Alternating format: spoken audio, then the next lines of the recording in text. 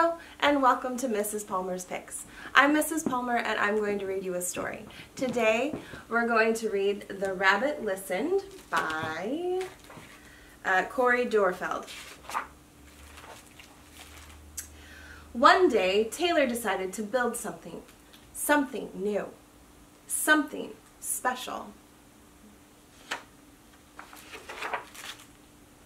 Something amazing. Taylor was so proud. But then, out of nowhere, things came crashing down.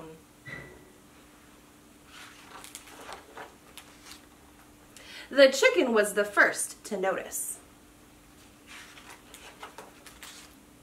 Cluck, cluck, what a shame. I'm so sorry this happened.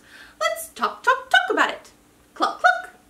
But Taylor didn't feel like talking, so the chicken left. Next came the bear. Grar, rar, how horrible. I bet you feel so angry. Let's shout about it. Grar, rar, grar. But Taylor didn't feel like shouting, so the bear left. The elephant knew just what to do. Trump-a-da! I can fix this. We just need to remember exactly the way things were. But Taylor didn't feel like remembering, so the elephant left.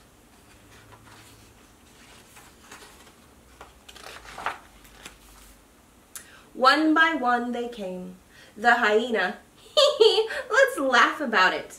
The ostrich, gulp, let's hide and pretend nothing happened. The kangaroo, tisk, tisk, what a mess, let's throw it all away.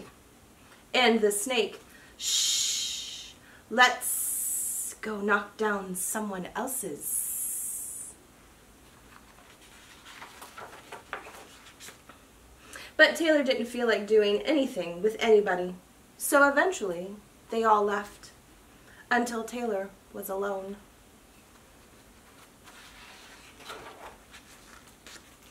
In the quiet, Taylor didn't even notice the rabbit, but it moved closer and closer, until Taylor could feel its warm body. Together they sat in silence, until Taylor said, "Please stay with me." The rabbit listened. The rabbit listened as Taylor talked.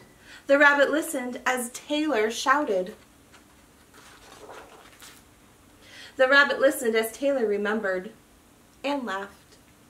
The rabbit listened to Taylor's plans to hide, to throw everything away, to ruin things for someone else. Through it all, the rabbit never left. And when the time was right, the rabbit listened to Taylor's plan to build again. "I can't wait," Taylor said. "It's going to be amazing." Do you ever need someone just to listen? Well, I hope you liked this story. If you did, make sure you check this story out at your local library. Thanks. Bye.